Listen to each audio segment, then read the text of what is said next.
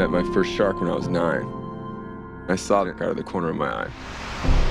And the second it made eye contact with me, it freaked out. That whole experience removed all the fear I had.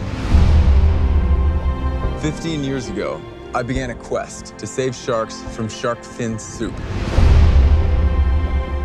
We're killing up to 150 million sharks a year. How could this be happening?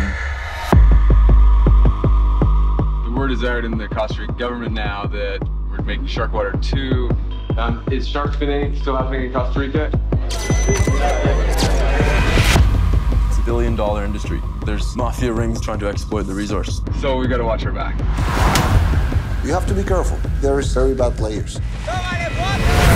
Cars pulled up behind ours. He looks Costa Rican.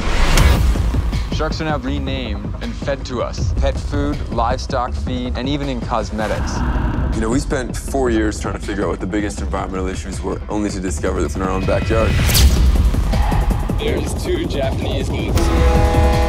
We gotta get up there and see. Are they shooting? Yeah, yes. Let's go. Let's go. Go, go, go!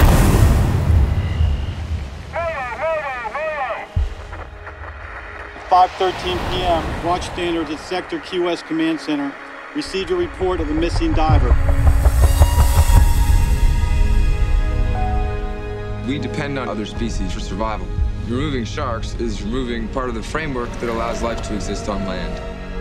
The only option I have is to not give up. I developed a distrust of humanity at times. Trying to figure out how we're going to save ourselves.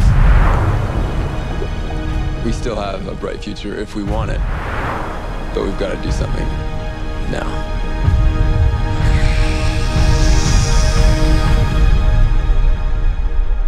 Humanity's going to rise to the challenge of tackling this. It's going to be amazing to see.